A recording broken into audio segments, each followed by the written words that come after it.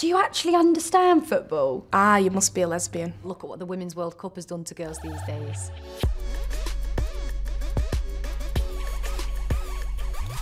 I'm a little bit of a hooligan. When City won the league in 2012, that was literally the best day of my life. Last season under Sam Allardyce, a few expletives did leave my mouth. When it goes to penalties, I can't function, I can't even breathe, I can't even look at the screens. Out of all my female friends that don't like football, they do find it a bit odd.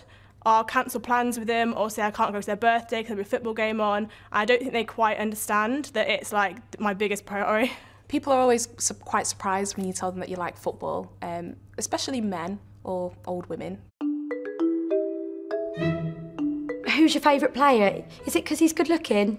No, he's just good. The most annoying thing is that guys either think I've been dragged along for a date or I'm looking for a date. The worst one I hear is when people say, you're only saying that to impress him. No, you're all right, mate. I'm just here for the game. Say if I've put a picture of myself in the Everton kit before the game and, you know, it's had a few likes and whatever, there'll always be someone commenting and saying, what's this girl got to do with Everton?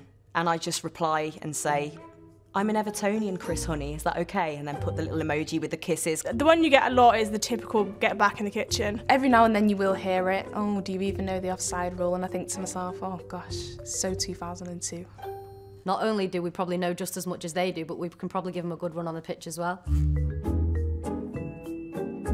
The good thing about supporting a little local team is that you know basically everyone there. You know, you go and watch every season. When I grew up, City were absolutely useless. So the first game I ever went to, I think, was League Two, and they were playing Swindon, and we lost. Tottenham 2001 or 2 Worthington Cup final against Blackburn Rovers.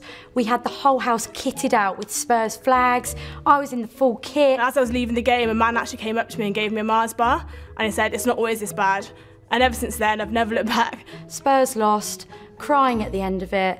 I turned around to my dad and I was like, what's just happened? He said, this is how it always is for Tottenham.